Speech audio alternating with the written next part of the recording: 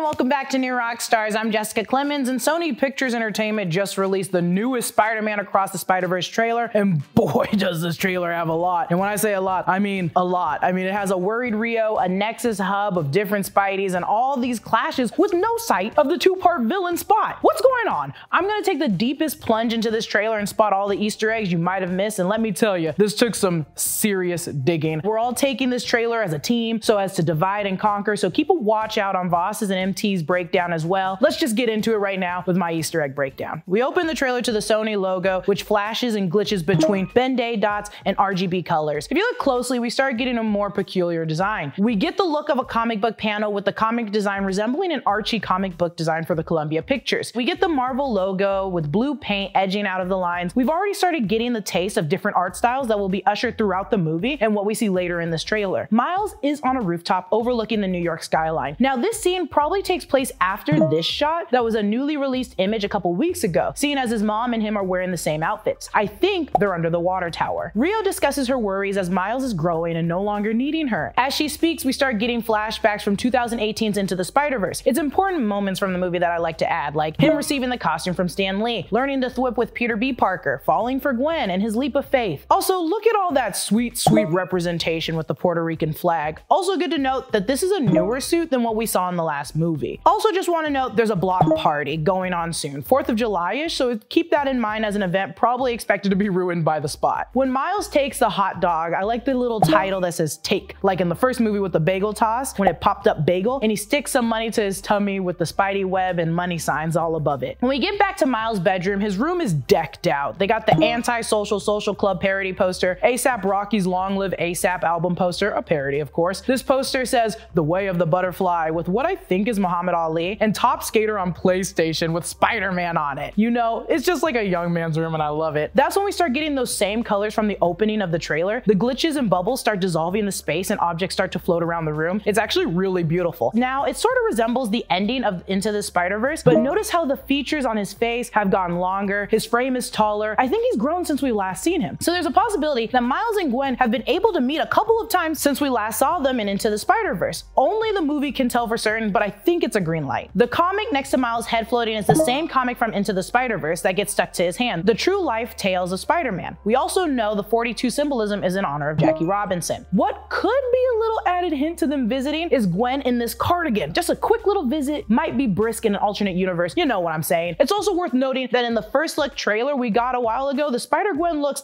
identical to this Spider-Gwen. They just edited out the flying objects in the cardigan, probably because they didn't want it to get out that this probably isn't Gwen's first time visiting. You let me know what you think in the comics, but I think this stands. Now, we've seen these hexagons in the first trailer, and it's revealed when Miles whips through one, it's allegedly Mumbattan. So each hexagon could represent another universe. We also know in WandaVision they had a ton of hexagons, but seeing as this is Sony and not the MCU, I'll just leave that there. Right when Rio, his mother, says, "Wherever you go from here, you have to promise to take care of that little boy for me," we're taken to literally like the Citadel of Ricks, but for Spider-Men. In this universe, Spider-Men are existing and hanging out, safe from any harm, so we think. In the Amazing Spider-Man issues 9 and 10, Earth 13 was a safe zone, so maybe we're looking at something like that for this Citadel. Also notice Gwen's shoes. They've changed from her normal flats to these Chucks. It was announced at the trailer after party that these actually belong to Hobie, voiced by Daniel Kaluuya, and they have a close relationship to one another that makes Miles a little jealous. Makes sense since they're both punk as hell and rock out. How are they hanging out though? And I'll get into that in a moment. I'm on camera a lot, so I have to see my face a lot. So you'd think I have to put a lot of effort in my skincare routine, but I don't, because I use Geology.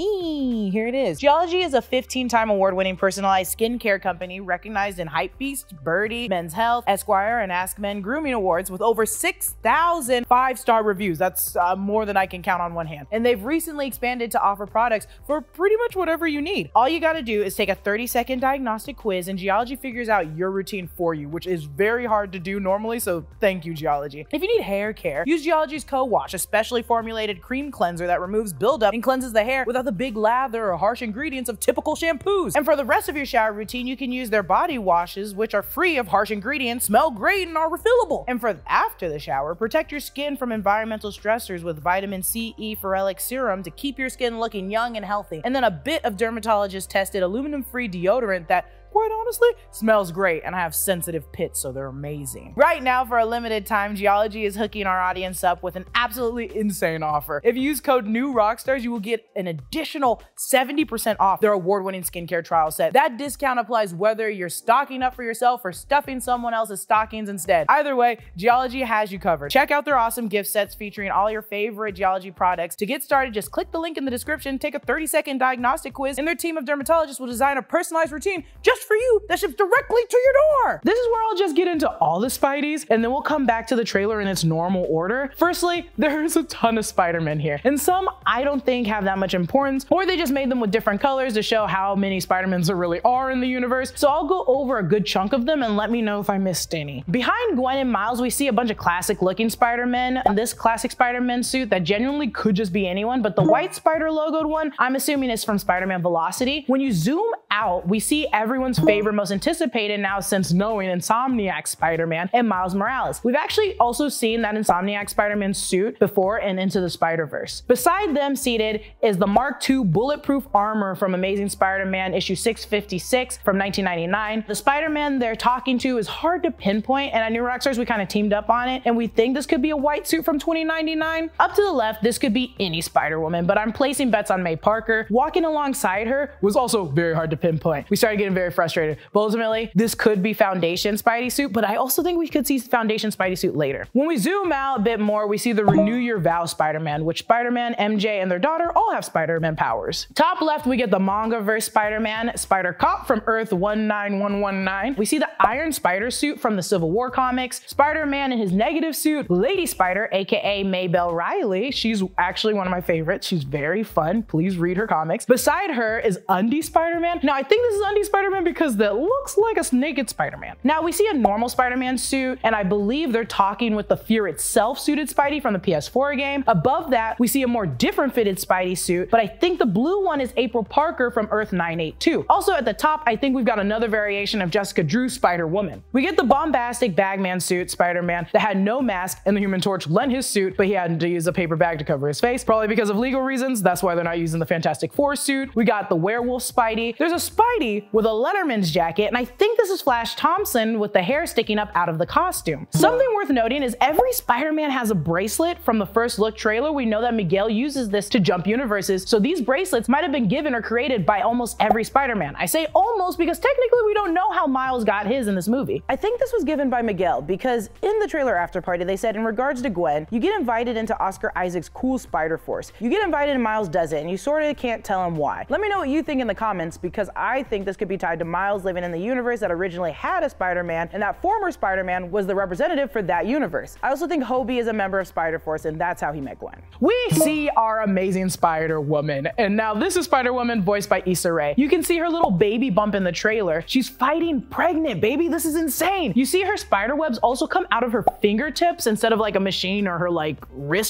Now it looks like they're pulling from the 2015 Spider-Woman, where she is indeed pregnant, but also a private investigator. Also, it's worth noting the homage to our first Spider-Woman. I just love that the afro is just not fitting underneath the mask, so just wear the eyes, it's whatever. In the comics, she also has a motorcycle. She's ridden one even in the Spider-Gwen issues, so maybe this is pre-baby motorcycle riding just before she has to put it away for good. She's fighting the Vulture, and the art design for the Vulture is, I eat this up. It looks so good, like some Da Vinci work. Voss will get into this design more in the breakdown, so please anticipate the design breakdown from Voss later on. We move to the scene of all the Spider-Men jumping our Spidey, and for why? We have a Superior Spider-Man, aka the Doc Ock, a Symbiote Spider-Girl. Top left, that could be the AI Apex Spider-Man, or Tarantula from Earth 1610. There's actually a ton of 6-limbed Spideys, so it could be any of them. We have Armored Spider-Man from 94, also a business Spider-Man in a business little suit. What is he doing? We get what could be Scarlet Spider 2's suit from the video games whipping in. The far left, we also have Jessica Drew. We have the Spider Monkey, which, oh my god, he's probably my favorite. We have the PlayStation 1 Spider-Man. Everyone has called this out online. You can tell by its design. This white hooded Spider-Man looks more like the 2099 white suited Spidey, which is Miguel, but it has a hood. So this could be a generic Spidey from a different, colder universe. Now let's jump to this scene where we get a glimpse of our Cape Spidey, aka Spider-Man Unlimited from back in the day. We also see the Scarlet Spider, aka Ben Reilly. Now we see our favorite Spidey from Into the Spider-Verse return, Peter B. Parker, voiced by Jake Johnson, sporting a robe but also a baby sling.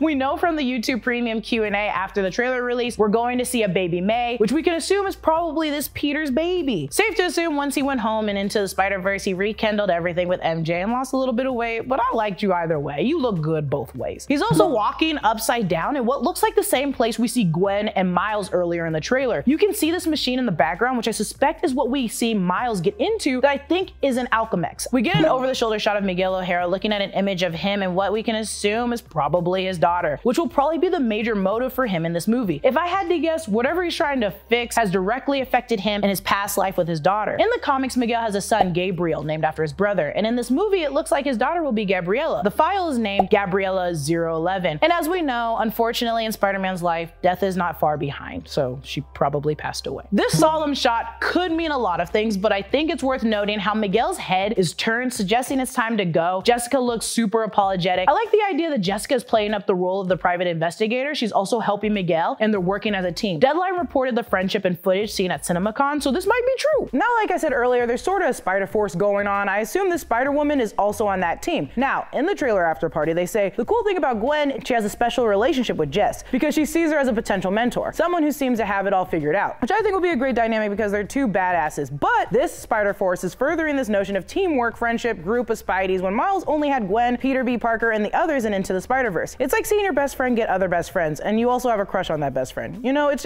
just hard. This spot resembles the spot at the end of Into the Spider-Verse teaser that we got. These webbed hexagons look like spider webs, but also resemble brain neurons, and I think this is inside a giant computer. Miguel's, to be exact. We see an unmasked Miguel O'Hara, and our boy is jacked.